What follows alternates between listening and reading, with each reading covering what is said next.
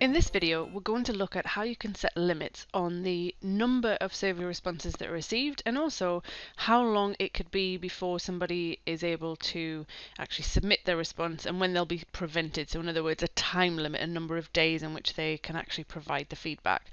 So I'm on a survey right here, and this was one that was about an event. So there's likely going to be a time limit on that. I don't want to receive responses to a survey that is about something that happened months ago. It needs to be timely feedback so we could actually do something with it. So what I'm going to do is over here at the top right, we're going to click on the ellipsis and we're going to go into the settings area.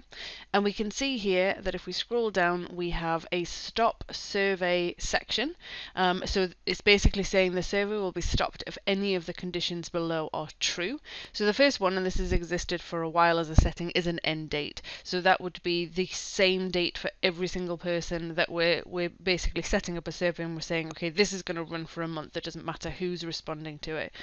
The next one is we can set a maximum number of responses.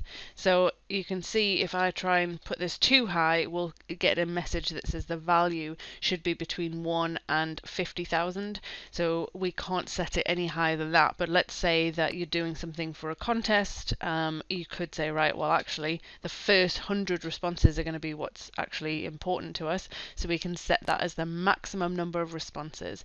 So someone then tries to fill that out. Afterwards, they're basically going to get a notification that the survey is closed.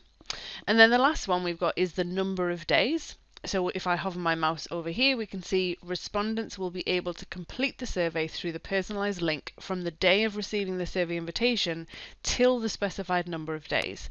And the max value supported is 1095, and that actually calculates to about 3 years, give or take, with any leap years. So with this, I've set it for 10 days. Now, what that means is whether I'm sending the survey out within the Forms Pro functionality. So if I send a survey here, or if I have a Power Automate and I've got a flow set up and that is generating an invitation, it's going to be also 10 days from the time in which that survey invitation is sent out. So hopefully you'll see that these are two ways in which you can start to kind of control your surveys and the survey responses that are coming back through.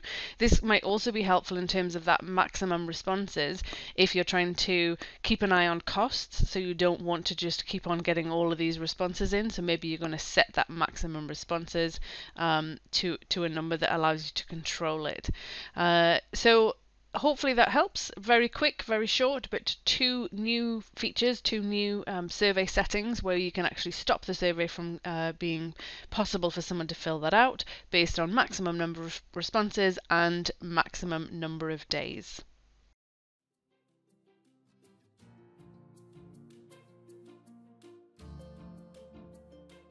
Hi, I'm Megan Walker. Thanks for watching. I hope you enjoyed the video and that you learned something from it. If you don't want to miss out on any other content, you can go ahead and click on my face below to subscribe. And if you want to watch the next video, you can do that by clicking over here and go ahead and get started. Thanks again.